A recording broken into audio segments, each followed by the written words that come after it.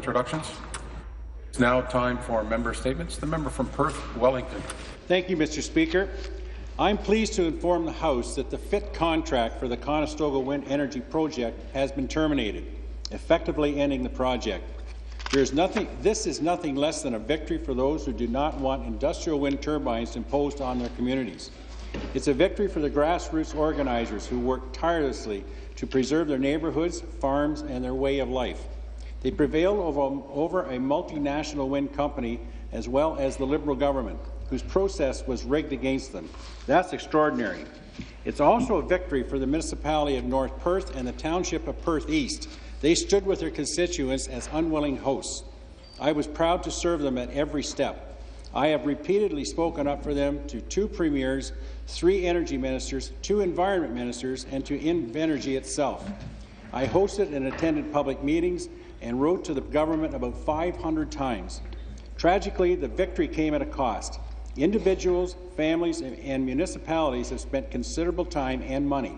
They will never get it back. Shame. All this could have been avoided if the government had just listened to us in the first place. We know the Liberals' Green Energy Act has been an absolute failure. This legislation put the Conestoga wind farm proposal in motion, dividing our community and pitting neighbour against neighbour. Now it is time to heal the rifts this project has caused. I look forward to working with the community to help make that happen. Thank you, Mr. Speaker. Thank you. Member statements. The member from Windsor-Tecumseh. Thank you, Speaker. Speaker, 'tis the break before Christmas, and all through this House, the members are thinking of turkey, not grouse. Up in the press gallery, I'll wager a bet. The scribes are all gone. You'll find no ink-stained wretch. Some members, some ministers are either in hiding or making their way back to their ridings. My supposition that here in the opposition we're sticking it out, still firmly believing we actually have clout. And Speaker, we do, as I'm sure you have heard, we usually find a way to get in the last word. 'Tis a wonderful season in this legislative place when we set aside our differences and actually are seen with a smile on our face. Oh, we may huff and puff and pretend real rages, always being careful not to scare our young pages. Yes, we can be persistent, but we'd really be lost without our legislative assistance. Speaker, even you, sir, you're quite the agreeable fellow, but you'd be lost if it wasn't for Clerk Miss Debbie Deller. Not done yet. Members will know I live near the American border, but I haven't yet heard the member for Windsor-Tecumseh will please come to order. Being here is quite an education. I'm learning more than I ever expected about time allocation. So I better wrap up and be on my way. I'll see you on that February Tuesday after Family Day. Yes, here's where I'll be. Yours truly, the member from Windsor-Tecumseh.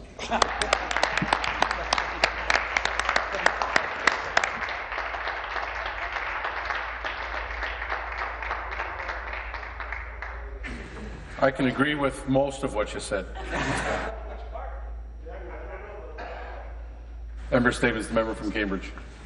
Speaker, it's hard to top that one. I'm wondering if the member from Windsor-Tecumseh can sing the following. Children laughing, people passing, meeting smile after smile. The lyrics of the traditional song Silver Bells capture the spirit of the 3 annual Santa Claus parades in my riding of Cambridge.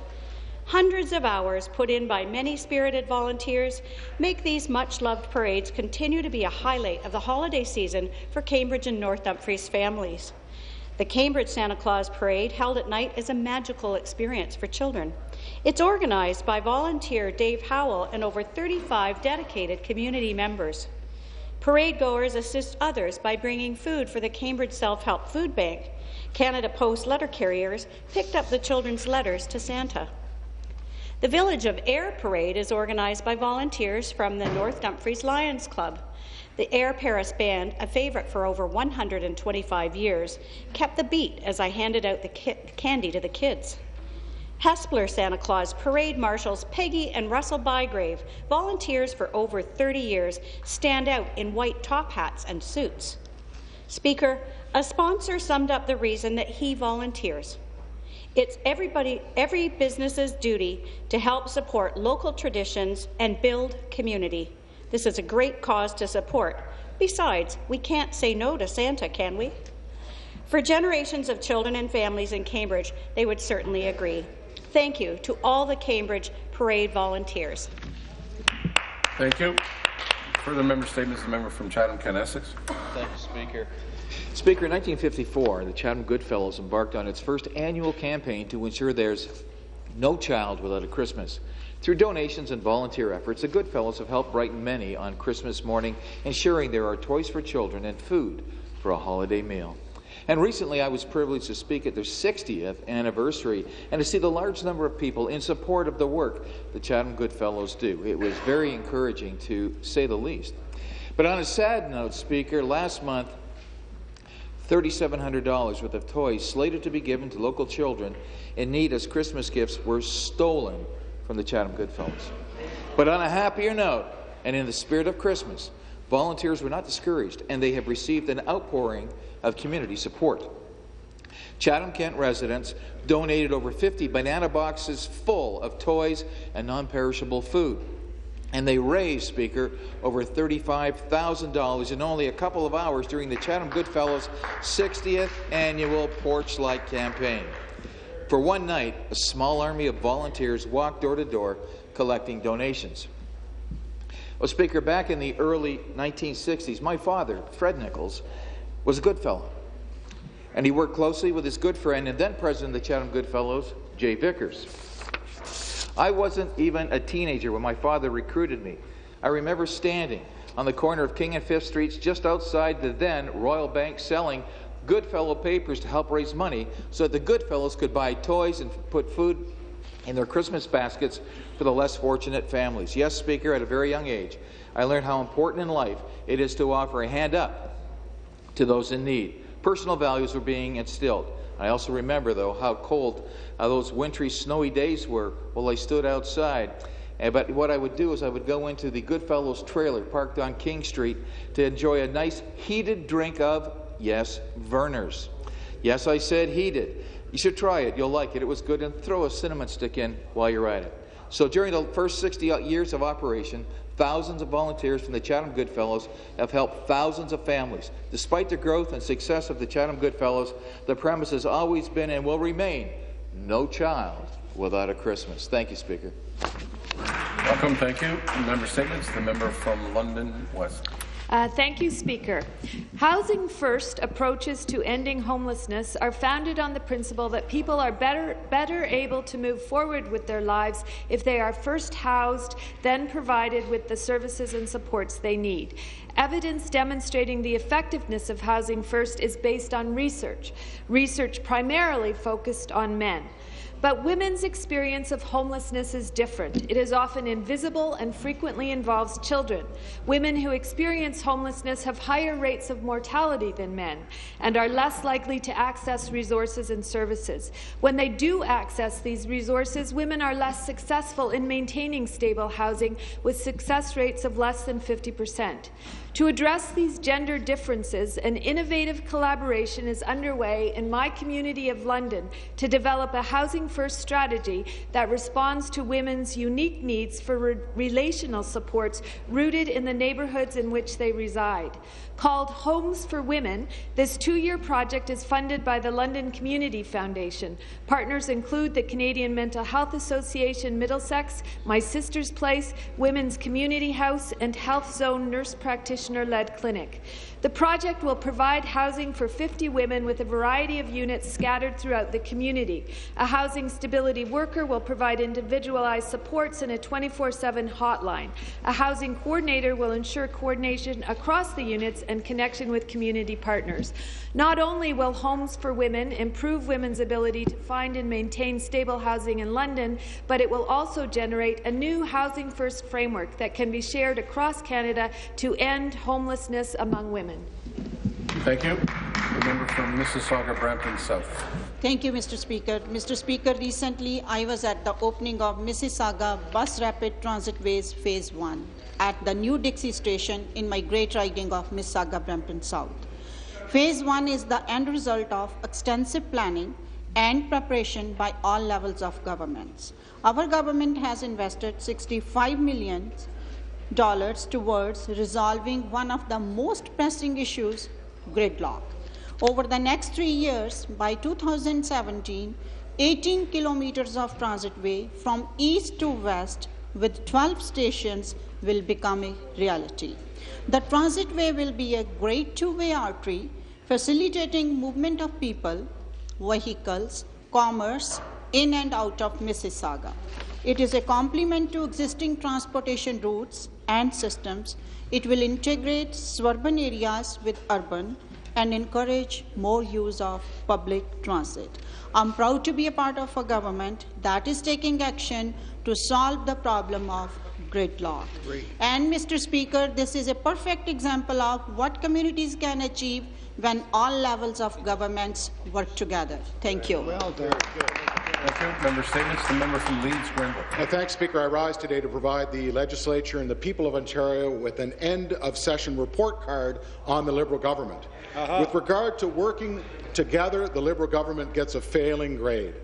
Way back when this Parliament first started, the government House Leader asked for some cooperation between the opposition parties on getting consensus and getting some bills passed. And initially it was 4 bills that the government wanted passed, then it went to 6, and then it went to 7. We on this side were going to allow a number of bills to move forward quickly in the legislative process, but there were a few that needed public input, such as the tow truck operators, the blood plasma companies, and also independent daycare operators. But what we learned was the government House Leader's request to work with us was just a shallow promise. In fact, the corner office, the Premier, shut us down at every opportunity to have those hearings. I can't believe that we can in this legislature sit down and get a few private members' bills passed. In our caucus, we had Ryan's Law from Mr. Urick, Bill 20 that I think could have been easily passed from the NDP, Bill 17 in the name of the member for Hamilton East Stony Creek for child performers. There were a number of Liberal bills as well. There was a bill on Hispanic Heritage Month for the member for Davenport, Ms. McMahon, Ontario Bike Month, Mr. Quadri regarding radon awareness, and Mr. Potts on his tip-out bill. There was a lot of bills we could have cooperated on. As far as I'm concerned, the government received an F. One of the members said that they believe in transparency at only the right time. Well, you know what? The right time has passed. And for that reason, they get a failing grade, Speaker. Thank you. Member statement, the member from Scarborough, Agincourt. I'm pleased to rise today to recognize a young, talented Scarborough Agincourt resident, Sattler Patel, a former student at Stephen Leacock Collegiate in his 4th year at Ryerson University, who I've known since 2006. For his final thesis project, Sattler and his fellow students at Ryerson School of Media are producing a Snow Queen 2014, a community benefit to support 519 Church Street Community Centre. Snow Queen is a live 60-minute holiday-themed production with drag and musical performances at Winter Garden Theatre that will take place tomorrow, December the 12th. For over 35 years, 519 has been working with the LGBTQ community to build a healthy, welcoming spaces to meet, participate, and celebrating together. The production of Snow Queen received significant sponsorship from Ryerson University President Dr. Sheldon Levy and notable LGBTQ organizations. The students themselves also raised additional funds on their own to help to cover the cost of producing the show. Mr. Speaker, I'd like to congratulate Sattler Patel and all his classmates for producing Snow Queen 2014. Their dedication to the LGBTQ community in Toronto is an inspiration to all residents, especially the young people people in my riding of Scarborough Agincourt. And tomorrow, Mr. Speaker, I'm looking forward to seeing the production Snow Queen 2014. Thank you, Mr. Speaker. Thank you. Further member statements. The member from Beaches, East York.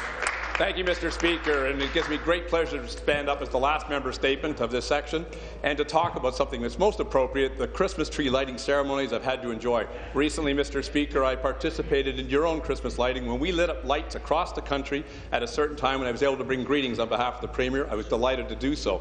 And then 2 weeks ago, I was down at Danforth in Victoria Park at the Eastland Park where the DECA, Danforth East Community Association, had its own tree lighting ceremony. We were entertained by a bunch of wonderful children. Angela and Matt Teach set up that facility. We had the Pegasus Studio, Zero Gravity Circus, lit up the lights. It was most inspiring. And that same day, Mr. Speaker, I went down to the foot of Ludi Avenue on the boardwalk in the beach. And there we had an incredible ceremony where we were to light up the Ludi Lighthouse. And if those of you who have seen my Christmas card, that's the Ludi Lighthouse with those wonderful trees in the background. Mr. Speaker, the DeClute real estate family for the last 10 years have been lighting up the beach, and it was an unbelievable event with Lena Boyd, the First Lady of Guitar, she and I singing Here Comes Santa Claus. Oh, wow. And finally, there I was at Kew Gardens last week, Mr. Speaker, with the Beaches Lions Club. What an incredible organization doing such good work in our community and around the world. And there we had joined by Mr. and Mrs. Claus. And I'll tell you, Mr. Speaker, all of these tree lighting ceremonies have certainly filled my heart with seasonal joy. And I'm looking forward so much to sharing this time with my community, with my family. And I want to wish all members a Merry Christmas, season's greetings, Happy Hanukkah, and to all a good break. Thank you, Mr. Speaker. Thank you. I thank all members for their statements. It is now time for